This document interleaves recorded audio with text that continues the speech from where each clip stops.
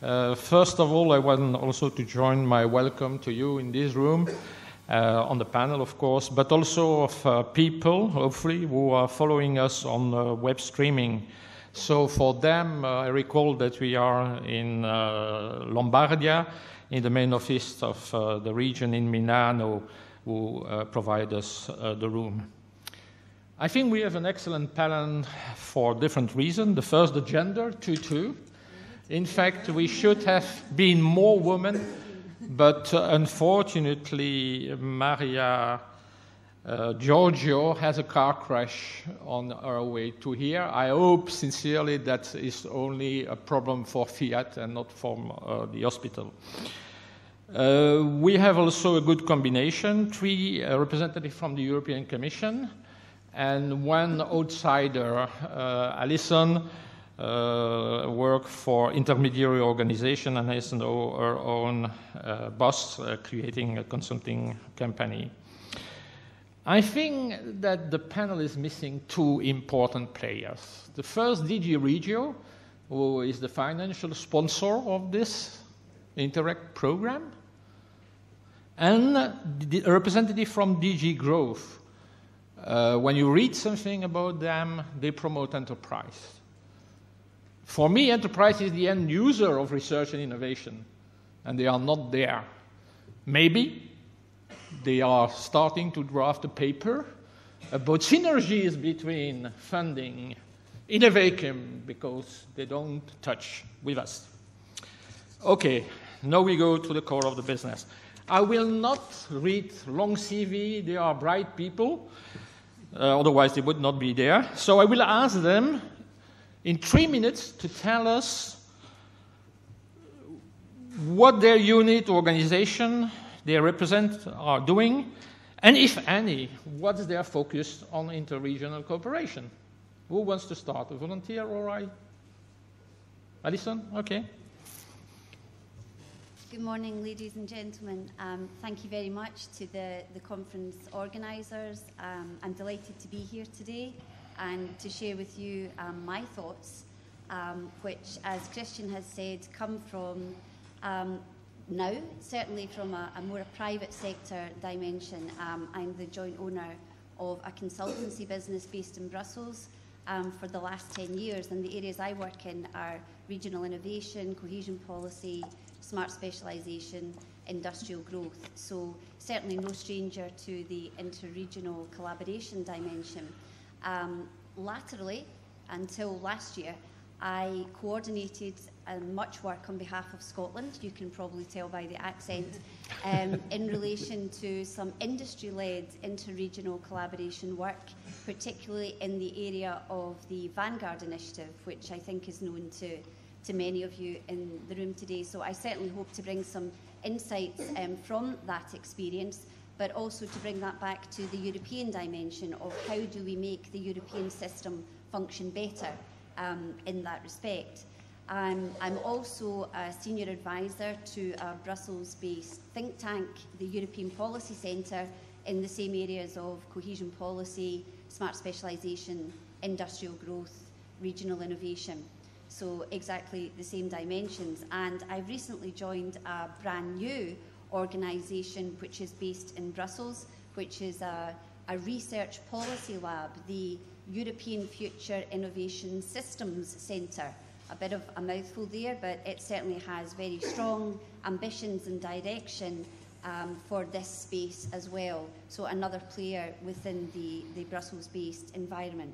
So what do I want to bring today? I think it's probably a number of different perspectives, having been on the front line, so to speak, of working with industry, public sector players in trying to mobilise the industrial innovation, open innovation agenda using EU policies, and certainly bringing the regional dimension to that.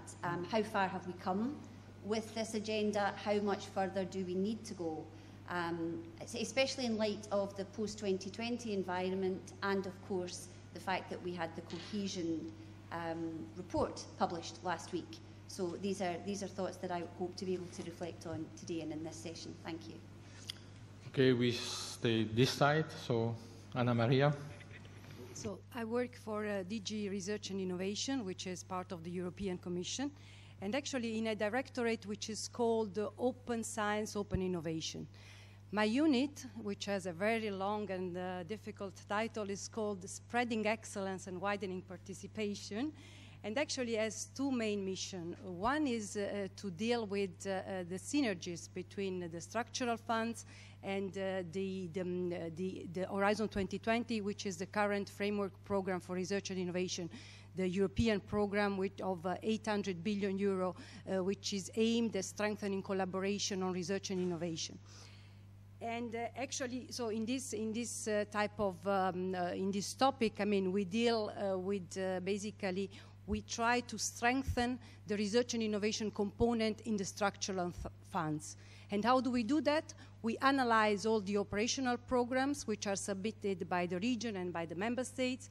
We have been analyzing all the smart specialization strategies which have been submitted again at regional and national level. And we try, I mean, to emphasize which are the possible synergy, which are the possible interaction between the structural funds and the current Horizon 2020 program. And actually, I'm here, first of all, to listen, I mean, to your experiences, but also to try to learn in a sort of interactive way how can we improve the synergies, how can we better strengthen this policy mandate that we have.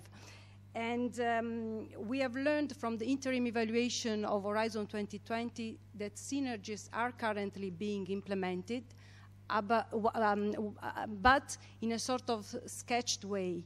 And there's much more can be done in order to improve on the ground, on the field, the synergetic use of funds, but not only that, but also the strategic and the programming use of synergies.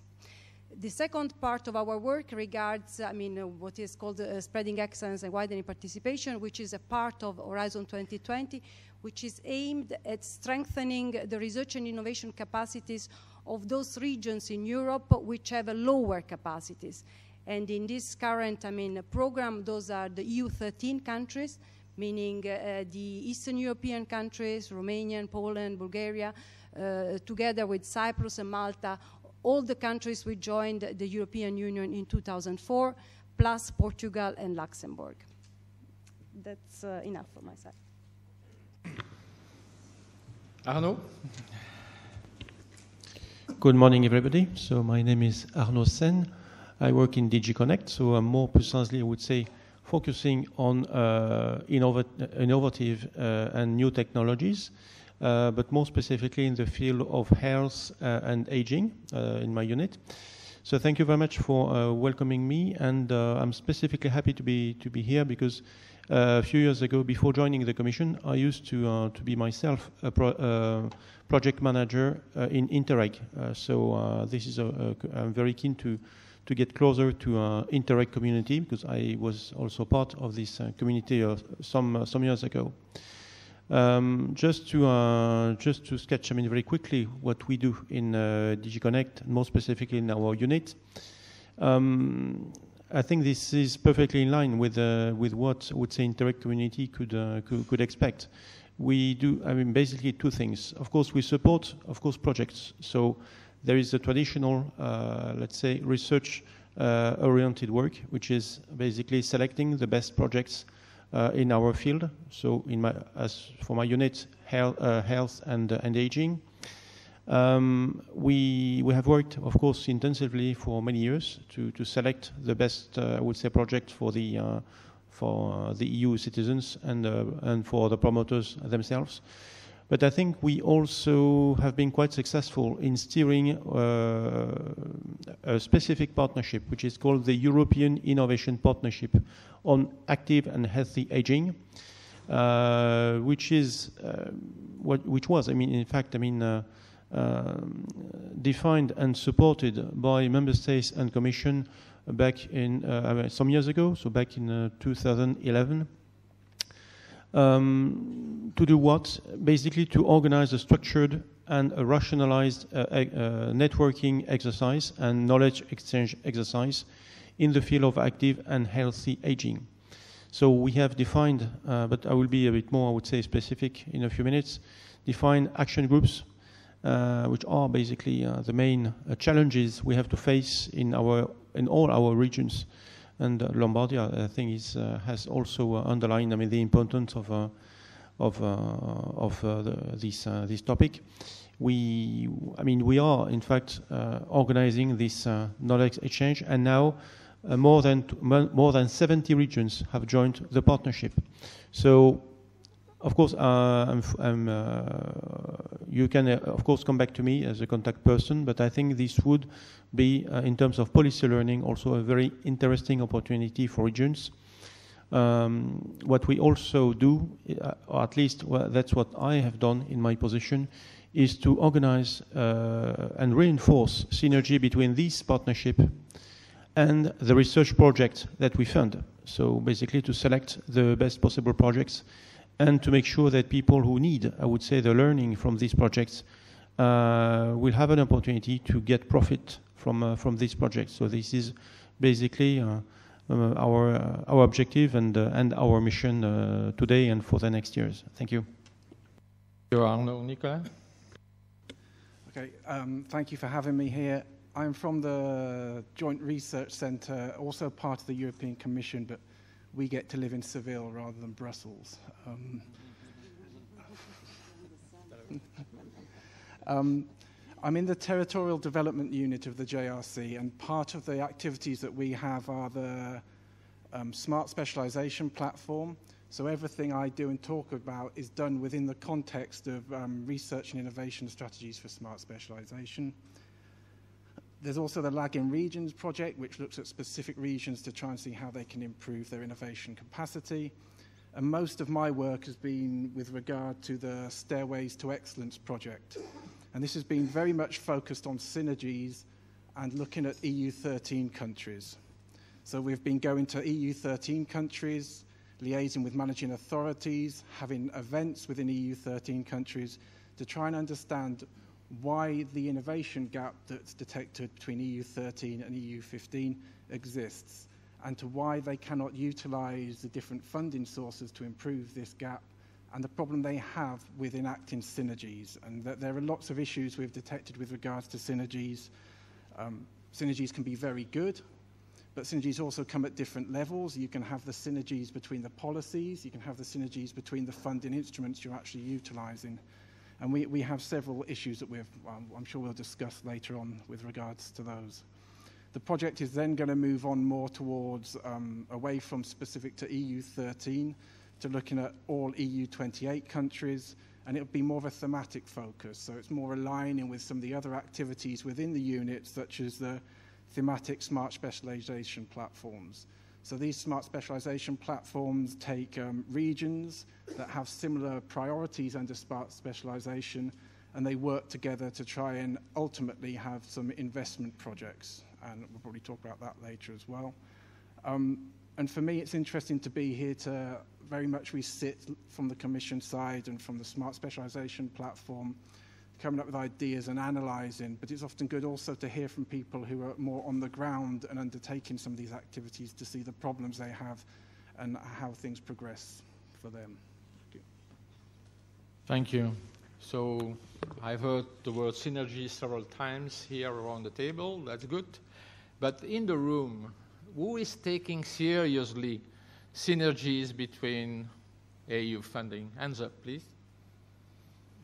So for the people who look to the web video streaming, I saw 5 to 10 hands up.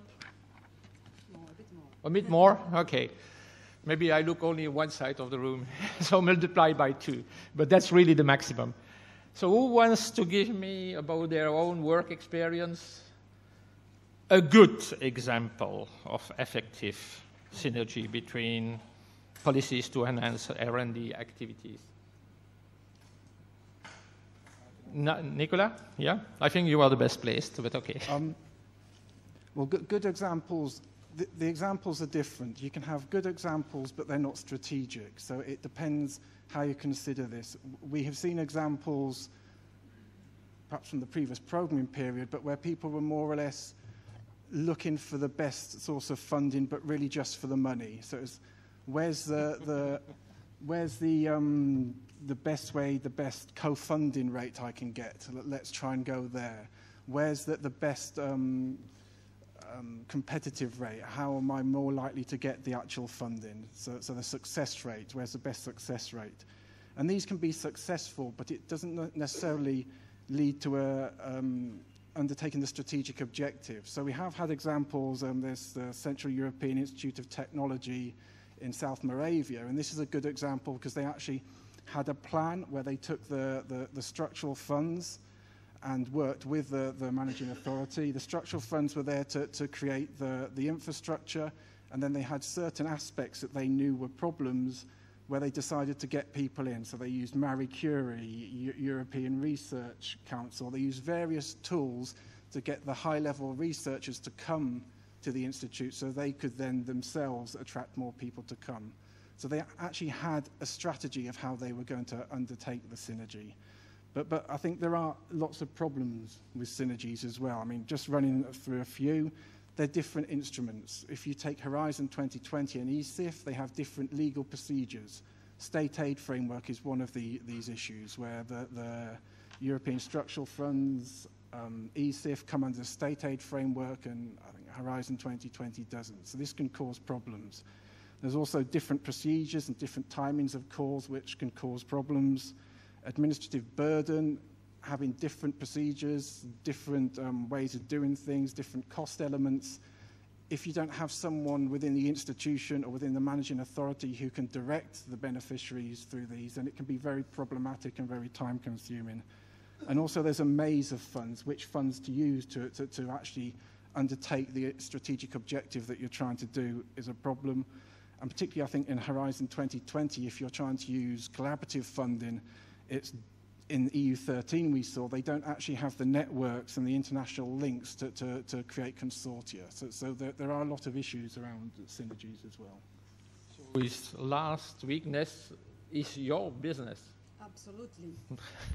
Indeed, I think I would like to recall that when we talk about synergies, we talk about investment. Investments which should create jobs, which should lead to growth, which should lead to competitiveness. So it's about, synergies are about improving the impacts of the investment we do in our region, in our member states. And on this, I would like to mention that recently I went to Košice in Slovakia, where we organized this WIRE conference, and we were invited to visit this wonderful facility, research facility, which has been implemented and funded by the structural funds. It's a facility which allows the testing of materials in extreme weather conditions, so from -50 to +50 degrees. And basically in this sort of laboratory, they try to analyze which are the best materials, so it's about building new materials, combined with renewable energies. And then, I mean, the researchers was very proud to show us all what they had set up. And he was saying, well, you know, after we finished this infrastructure, I thought that lots of researchers from all over Europe would call me and say, hey, can we come and test your facility? It's so great that you have such an advanced facility in Košice. But then this didn't happen. And we are still now in this region, in this wonderful, but we don't have international contacts. We are now starting to develop Horizon 2020 project to have collaboration, to build international collaboration so that this facility can be used and can be really the source of new ideas, of new research. So basically, I mean, this is at project level. This is what happens when you don't think about the international dimension of research and innovation in a very early stage. And this is why we need, I mean, the managing authority needs to strengthen and to encourage stakeholders to conceive synergies from a very early stage of development of the project. And I mean, so what can managing authorities do to encourage this type of synergies? I would like to mention the case of North Rhine-Westphalen, I mean the German region, which, for example, is basically giving some incentive to start up and innovative companies to use research results which have been produced in the framework of the FP7, so the research program, the previous research program, or which are the results of the current Horizon 2020 projects. So basically, they invite companies to build on these research results and to submit project proposals which are funded with the structural funds, but which build on these results. Or, I mean, the second option is that they will use the results of the project, of the regional project, to apply to international collaboration through Horizon 2020. Well, what you say, I have two reflections. One, there is something wrong in the assessment. If you would be a business angel or venture capital, you do your due diligence, and you would have asked, what are your clients? Where are they? And how do you reach them? The second is the commission. You have huge ton of papers, websites, but not with the proud things that you have done about it. We was discussing with Alison and somebody else in the room, waiting for the registration opening. If a citizen in Europe has a rare disease, can he go to DG Research website, helps to find out where is the best hospital in Europe? The alternative is to go to the Infantile Hospital in Philadelphia for €500,000 reached by crowdfunding. So we are in 2017, sorry. You pay for things which have high value and nobody knows about it. Alison. Okay, I'll try to I'll try to follow that one. I would actually very much support what Christian is saying, but I believe that and to reflect on the problems which have also been noted by the two previous commission speakers, I believe that the problem we're facing is rather a systemic one. We do not have an effective pipeline of policy at a strategic level, which helps us to understand, not just at an EU level, but at a member state and a regional level, how these different policies and initiatives connect. And as a consequence of that, things happen completely in isolation and in a vacuum. And what we see far too often is the retrofitting of policy alignment, trying to work backwards. Well, why would that fit into that area? How do we make these policies fit together? Because there hasn't been the strategic direction and dimension from the outset, which, in fact, would be a genuine EU industrial policy. And to add to the contentious issues that Christian has noted, I do not believe we are on the route to actually generating a genuine EU industrial policy, which would address some of these very issues that we're talking about. So the domestic situation is no better. I think that many of you can point to situations in your own regions where you're not focusing on how you actually connect your growth-enhancing policy agenda. For example, we often look at the research and innovation system within a region, but do we really connect all the relevant policies to that research and innovation system? The reform of research and innovation systems in Europe is something that the S3 agenda has sought to address, but there is still a great deal of work to do within that. And until such times as we do, and we can actually share infrastructure and learn much more about what is happening from one region to another, we will continue to have the problems that we're talking about now, which of course means ineffectual policy, and it does actually mean lack of investment or proper investment, which was your point, Anna. Well, Arnaud, you said that 2 years ago you would be there. Yes. Now you are here. Mm-hmm. Yes. What had made the difference?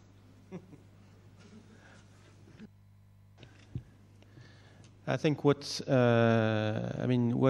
makes a difference is that, of course, I'm now in the position. I have, of course, a much wider overview of what is done at, in EU member states. But conversely, I'm also very much aware of what it means to steer and to manage projects when you're on the field, when you have to report, when you have to send information back to the EU level, and when you need information that is not so easy to find. So I think that based on this previous experience, I'm probably in a good position to understand what people need, and that's on this, and I work on this basis, and bearing in mind, I mean, this previous experience. And in that respect, I think that Italy has given a very good example of synergy in terms of knowledge exchange between people. In my field, so in the field of health and health technology, Italian regions have already set up some time ago a national network which is called PROMIS, and PROMIS is a network. So so it's more specialized. It's specialized in health topics, health and aging topics. But the objective of this small but very efficient national network was to enable people to speak together. First, of course, at design stage, when people have, I would say, the first idea to initiate a project, but also as time goes on, when people work for people to exchange on what they do once, I would say, a project has started. So this kind of national network within each member state. So it sounds a bit strange. I mean, from an EU official, but it's not that strange. This is, I think, the best way for people to have a very clear view and to save time, to save energy when working on a topic and when considering designing a new project. So this network has already acquired, I mean, a good level of experience, and over the next years we will try to promote this kind of national, I would say, cooperation in close connection with us. So this is something we'll try to promote the best we can over the next years. But I think the synergy is also absolutely crucial when you design a project, because based on the experience, of course my own, but of course much more generally, based on the analysis we have done regarding the last, I would say, the previous programming periods, and also our own topic dealing with health and aging, as far as I'm concerned. It's clear that you need some kind of intellectual synergy between all people potentially concerned with your topic. So, of course, the academic world, because you absolutely need a strong and evidence-based input from academic people. And you also need to have a very good, I would say, a very good scientific knowledge of what you do.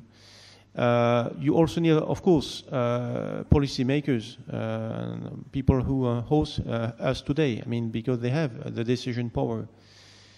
You also need to have a clear view of what citizen expects, because in that respect, I think that citizens association, patient association are very important also to take on board, because you need to be in close connection with them. And last but not least, private sector, because in many topics you absolutely need some kind of support from private sector, either financial support, of course, but also design support, because I mean private industry, both SMEs and large companies, are also, I would say, in the position to consider and to support you when to ensure long-term sustainability of what you do, long-term sustainability in terms of business model, in terms of financial support, and also in terms of flexibility, because it's clear that SME have a very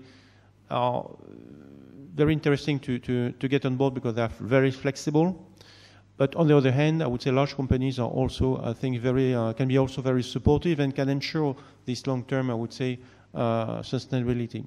So synergy was underlined, I mean, very often this morning, but I think there is a strong, I would say, a clear reason for that. And of course, synergy is also what we do in our own position. So as far as I'm concerned, a good part of my time was dedicated to selecting, I would say, the best and let's say the gems of our research projects, and to come back to project managers, to regions, to communities, to share this knowledge, because this is something which has to be done also at individual level. Thank you. A question for Nicolas. How do you perceive the RESTRIP sectorial platform to boost joint investment or use infrastructure like Consultancy, if they exist, Already at the end of the day, you will not really differ from Interact Europe project, just exchange experience, and that's it? You mean the thematic platforms, how do they? I think that the thematic platforms have come in really to try and drive it further down towards actual investment projects. So the whole purpose, the whole reason for them is to have the regions working together with similar smart specialization priorities, to work together, to learn from each other, combine complementary strengths, and after defining their thematic area, to map the competencies and matching of business opportunities, industrial cooperation and design of the investment projects. But it is actually not to stop at this talk shop, so to speak. It's to actually have joint calls and investment opportunities. And this is where it's different to Interreg Europe, I think. I think Interreg Europe plays a role in it. So none of these things stand alone. So thematic platforms need, for example, to map competencies and with matching business opportunities. And that's where something such as Interreg Europe can come in and help them devise this. Another point to make is that this idea of moving further towards commercialization has been accepted. And there's a call for some pilot studies that came out last week or 2 weeks ago. And some of these are for interregional partnerships. And these interregional partnerships, you can find them on the Smart Specialization website. And there's a call for tender, for proposals. And these are to set up actions to support commercialization and scaling up of interregional investment projects. So it's to see the investment projects and actually commercialize what comes out of them. And for this, you have to have an existing thematic platform. So you already have to have the thematic platform or be willing to create the platform. So I think that the whole agenda, policy agenda here, is moving away from just talking to actually trying to find some investments and some projects and more towards the market. Yeah, if you can speak loud over there.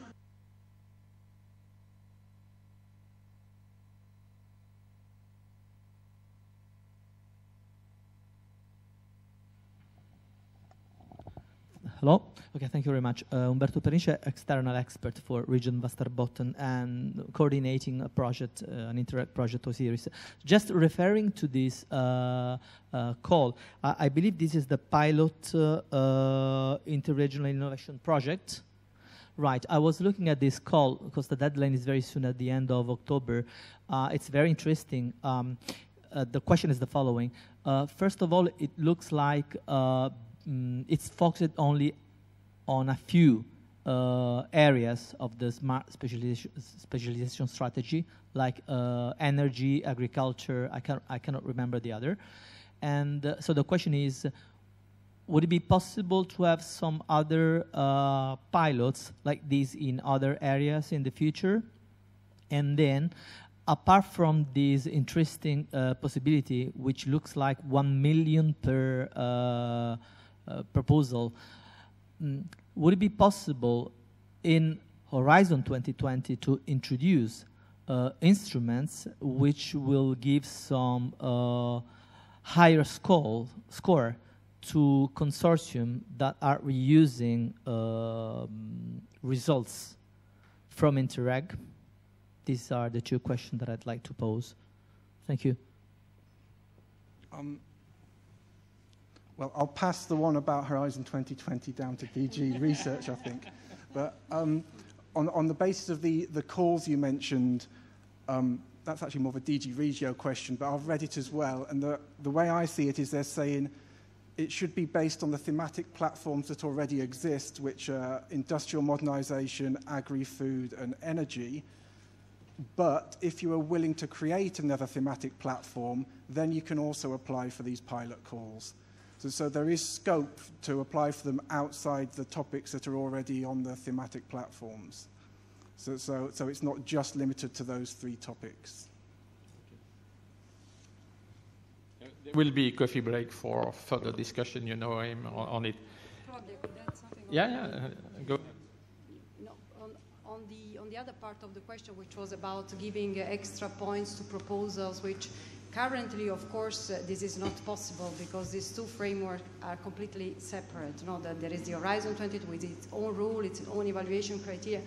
But actually, the Seal of Excellence, of which we will talk later, it's one of these first experience in which a project which is funded, which has been positively evaluated in Horizon 2020, can apply later for some structural funds. So, I mean, it's the other way around that you described. So this is currently an experiment, which is a pilot activity, which is currently.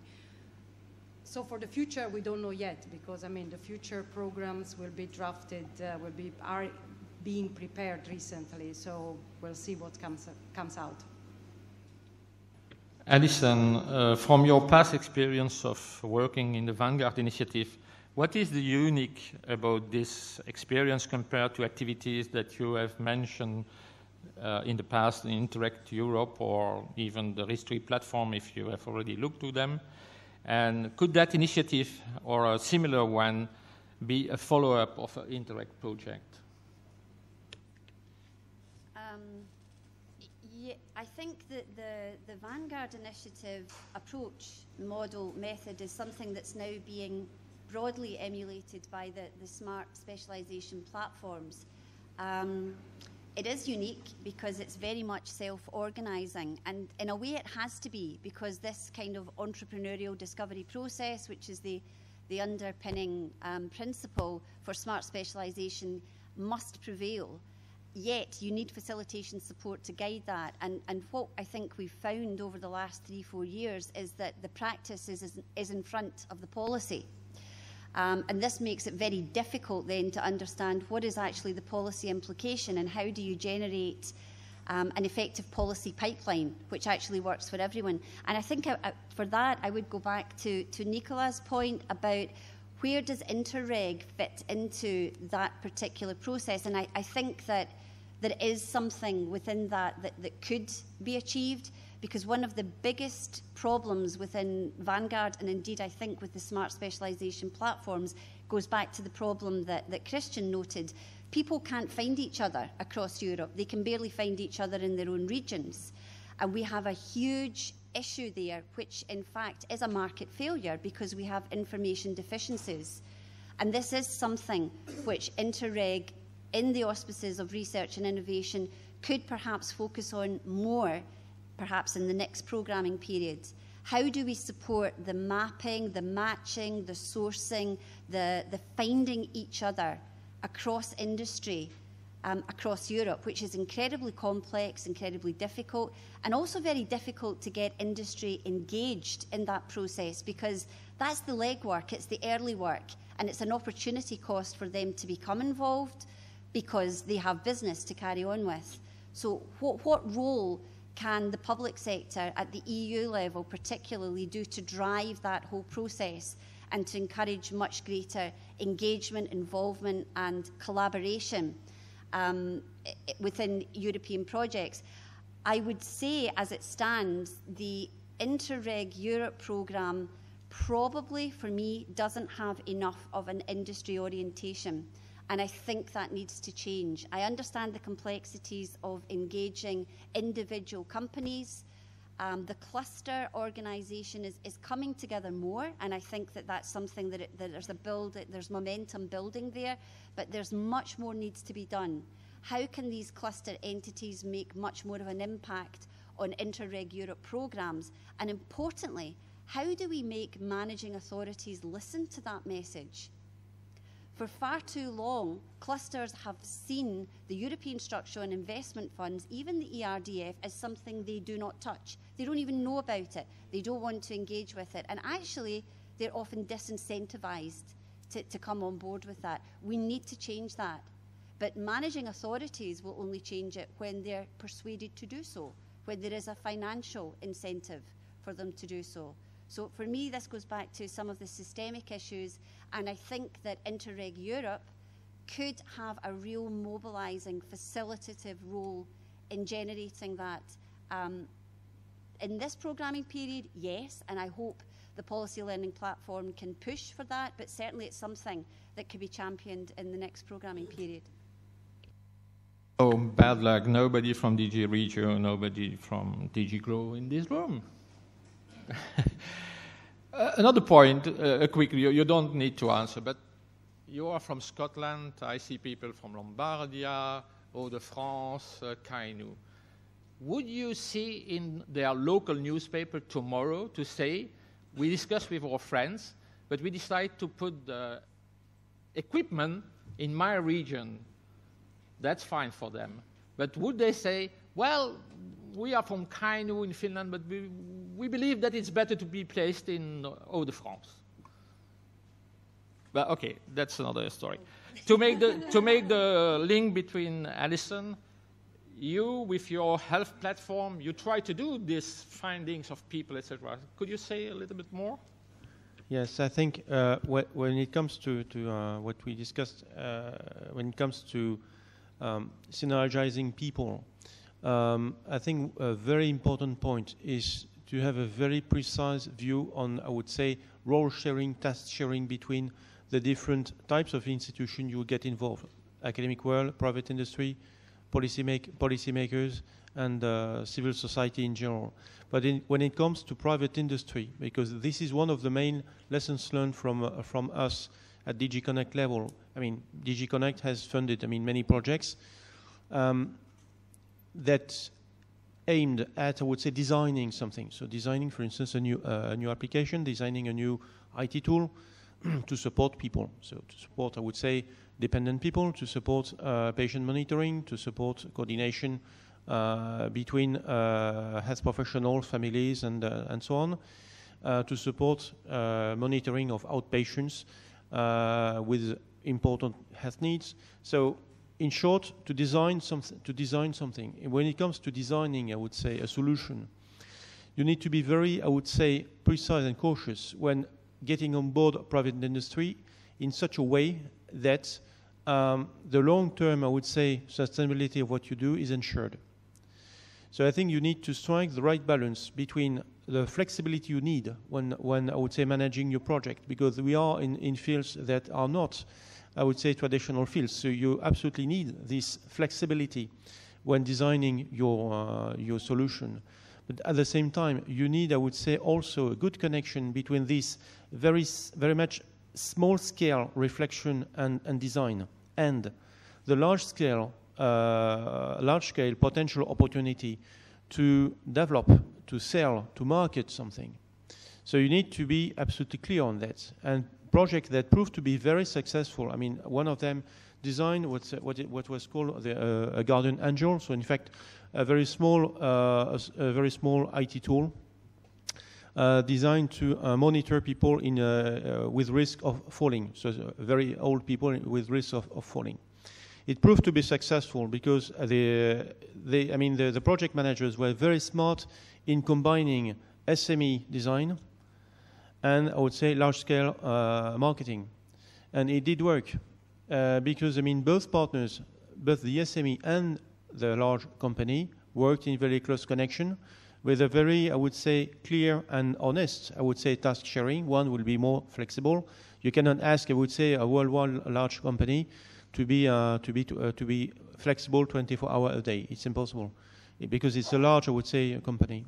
Because people working inside will work, I would say, as salaries or wage earners of a large company. But at the same time, you cannot just rely on very small SMEs created just before the launching of the project, because it is quite dangerous. So you absolutely need to have this reflection, and project initiatives that proves to be successful were those in which project promoters have invested a huge amount of reflection at design stage, so when designing the project, to make sure that, both levels will be covered properly. Annamaria, have you seen managing authorities of the ERDF or ASIF program currently implementing something like the Seal of Excellence, or taking what is the Seal of Excellence in their region? And if so, do you think they have clear motivation to do so?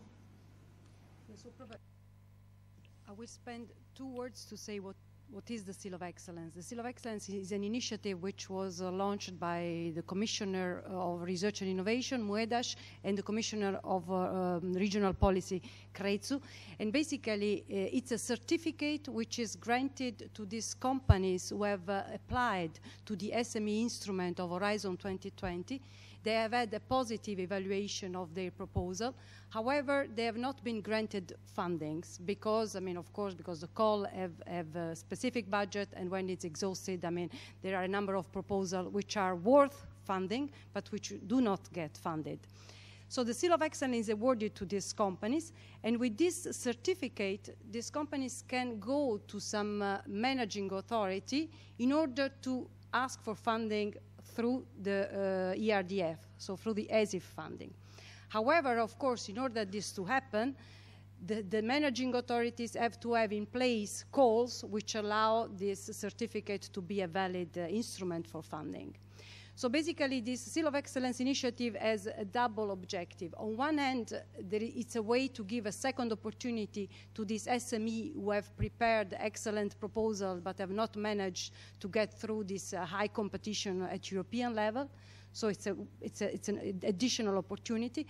On the other hand, I mean, it's a way to give to managing authority the opportunity to use ready-made proposals which have already been evaluated, so a way to cut, I mean, timing and cost of evaluation. Of course, I mean, as I said, in order to have the seal-funded managing authority have to put in place calls which allow the use of the Seal of Excellence. And we have currently almost 20 seal-friendly calls which are open or have been just closed or are about to be launched in very different countries. And actually the motivation for setting up such a scheme from the managing authority point of view was, were different ones. The Vinnova, for example, the Swedish agency, they said that for them it was a wonderful initiative because they wanted to reward the small company who had dared to submit proposal in an international context, in a European context, so who had dared to internationalize. For them, I mean, following up this proposal and try to fund them was a good opportunity to accompany these companies in their process of internationalization.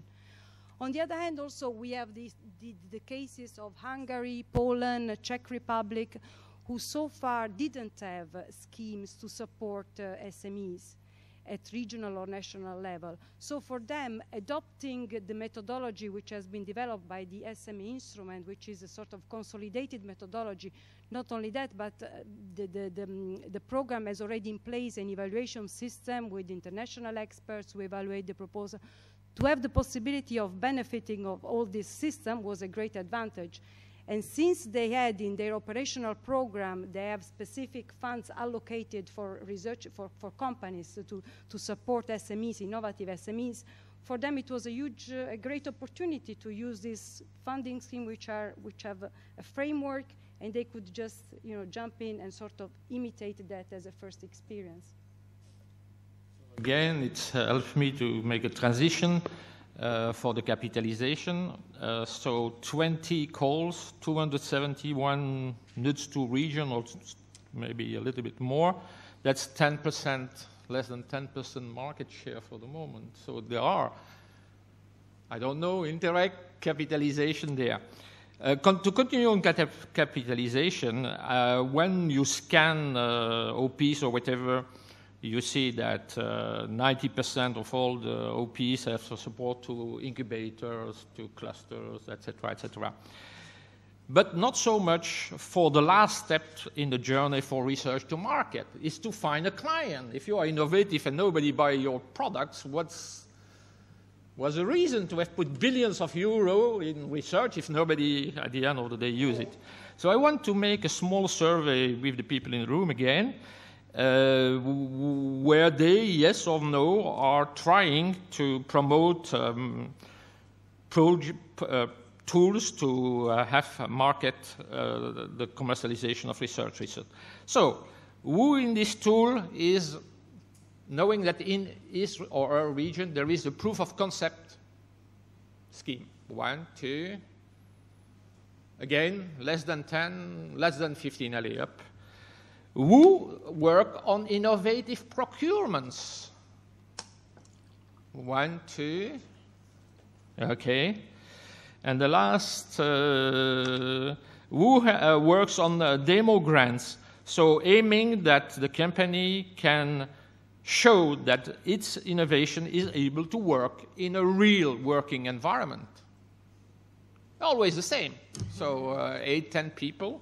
So small comments for you, or we go slightly to the coffee. There is a comment over there, if the mic can be there.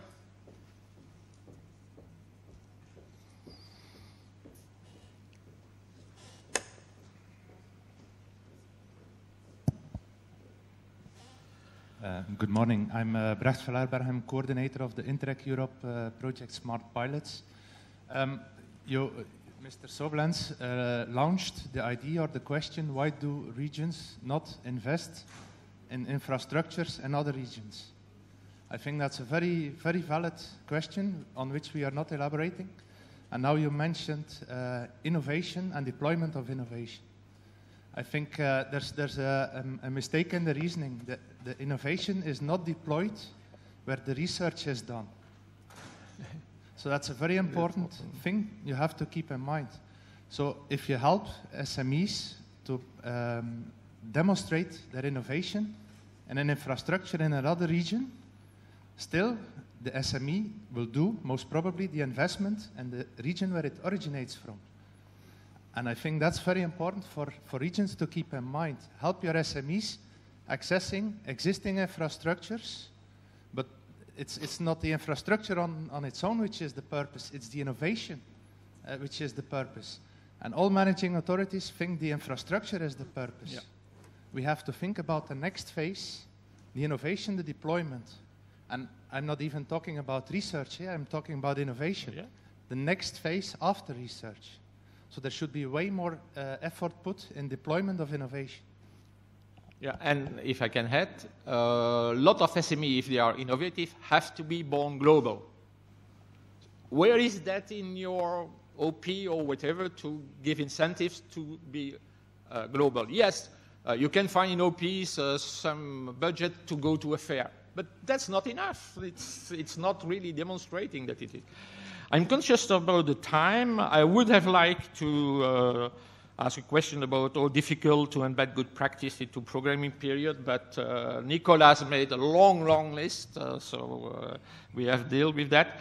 So my last point to you on the platform, tomorrow President Juncker of Father Christmas called you, and he said, give me one, not two, one good idea to have a better programming period after 2020. Who wants to show something on the table? Yeah, Alison. The thing that I would ask for, and I think it echoes some of the comments in the room, is that the EU needs a research and innovation ecosystem without borders. We need something that can generate the innovation that we're talking about. The problem with this is not in the Commission, it's in the Member States. So I would say, Annamaria, Arnaud, Nicolas, you speak as citizen and not as representative of the DG. We have an open citizen platform, and you are entering your suggestions. Absolutely. I mean, I have a clear idea, which is a single rule book. Same rules for all the funding, all the EU funding, being the structural funds, being Horizon 2020, being the state aid rules. Very similar or integrated rules for all, so that it simplifies the life of the participants. I know that the human resources at the European Commission are trying to make savings. Why not to abolish DG competition? I stated at least that part. Okay, Arnaud. So my answer would be very simple. Make sure that what you do can be scaled up. Mm-hmm. The slogan for this platform? Because I mean, this is what also. I mean, at the end of the day, a critical mass will be absolutely crucial to deliver a true benefit. Benefit for the citizens, for the users, benefit for the patients if we speak of health, and also benefits for the private sector to create jobs. The main reproach, I would say, addressed to us, I mean to EU projects in general, is of course to be, I would say, designed for a short period of time, and also to have some difficulties to, I would say, to go beyond the initial, I would say, core founders of the projects. That's what I also experienced as an Interreg project manager. So scaling up and to critical mass would be, I would say, my just from the bottom of my heart would be my answer. Nicolas? For me, it goes back to the procedures and the regulations need to be thought about early on and have some sort of coherence. We're talking about synergies at the moment, but we're talking about them, as was said earlier, after the event has happened. So all the rules and regulations have been created, and then we're trying to squeeze everything together. And particularly in this, I think the state aid framework needs thinking about. I don't know how, but someone was talking about infrastructure earlier. And one of the things we found that when the infrastructure has been funded by structural funds, there's then a problem of use by private sector, because you have over 20% economic activity. It then comes into state aid rules, and there's problems then. So these are some of the factors. There is a question in the room. Oh, not a question. It's I want to react, please. I want to say that it's not issue of rules and regulations. They are important as tools. But we are involved in a number of macro-regional stuff in the Baltic, and we all support it. But when it comes to the strategic meetings, it is that there is real competition between research institutions. You cannot make one unified space if the things are not clear who is competing with who, number one. And there is competition between businesses, no matter where they are, small businesses and large businesses. And finally, there is competition between and among regions. We are also associated partners in one Nordic Council BSR project, and these are not my opinions, they are my experiences, but also they are put formally on the table. How to define how we work together. It's not only the rules, it's not only to know the regulations, it's not only goodwill, it's real.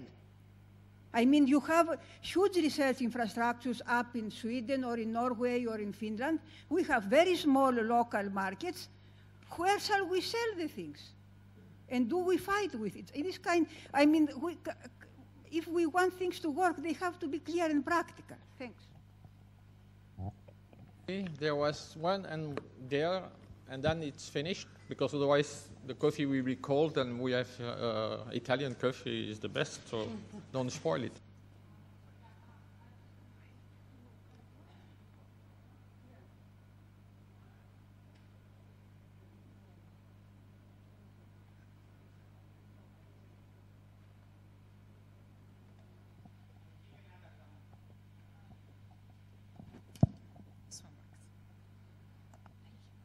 Okay, thank you. Actually, I would like to start with a kind of another wish when you said when San Nicola could ask for a thing.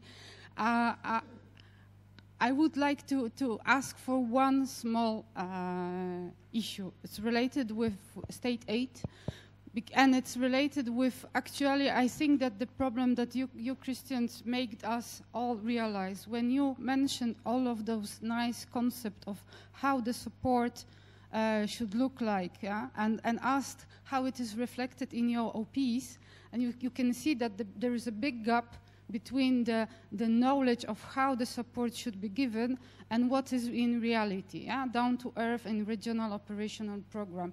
And I would say that everyone has a big part of closing this gap.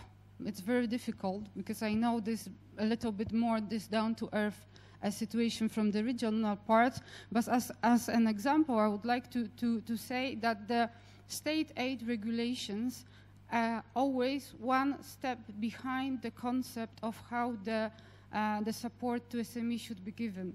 Now they are better than the previous one, but still they are far from our current knowledge, how it should be. just a small example. In our region, we are discussing the issue of first-time innovators, actually inspired by your paper, in which we have realized that in order to convert potentially innovative companies into innovators, we need to give them something as a kind of trial that they see that this is something for them.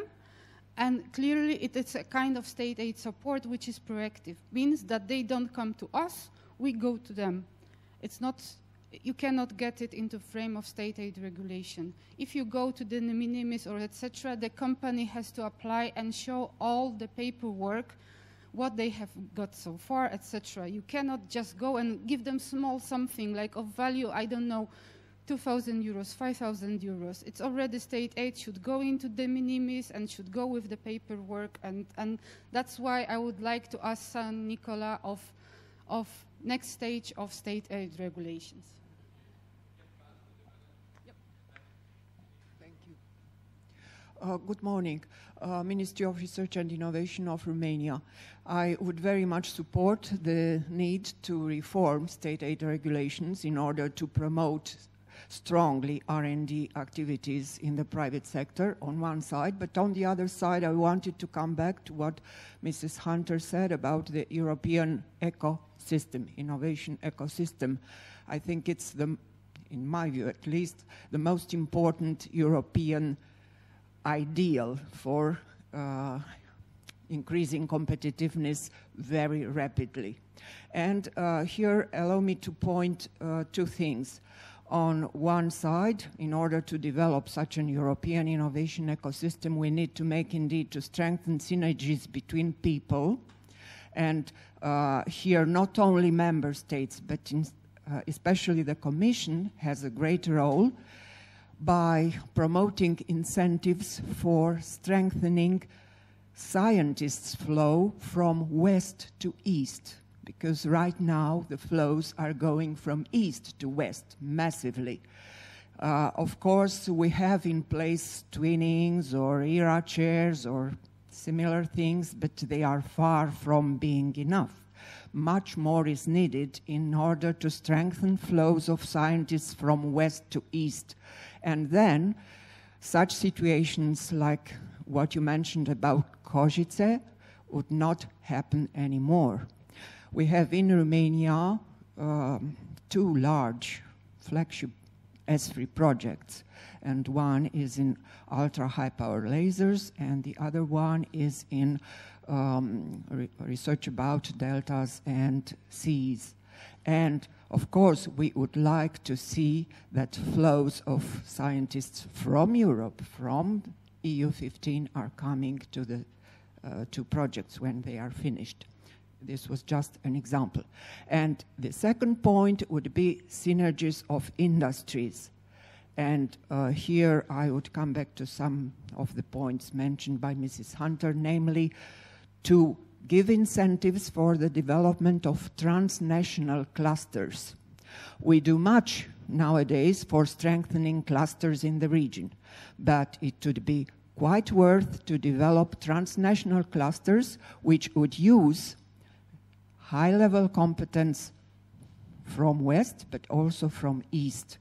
In many cases, and I'm sure you know many enough, let's say big industries from west prefer to take specialists from Far East at global level, yes, instead of taking them from Near East in Eastern Europe, which is an extremely valuable pool of high-value engineers. Okay, thank you very much. Yeah, we'll finish. Just to link what you say with what she is doing, just launch a voucher scheme to use infrastructure which has quality and be funded by ERDF. Full stop. Easy, 20,000 euro. Okay. So I'll say goodbye to the people on the web. Probably we will have better coffee than you in your office, but thank you for having stayed with us until now. Céline, yes, have some housekeeping arrangements to tell us.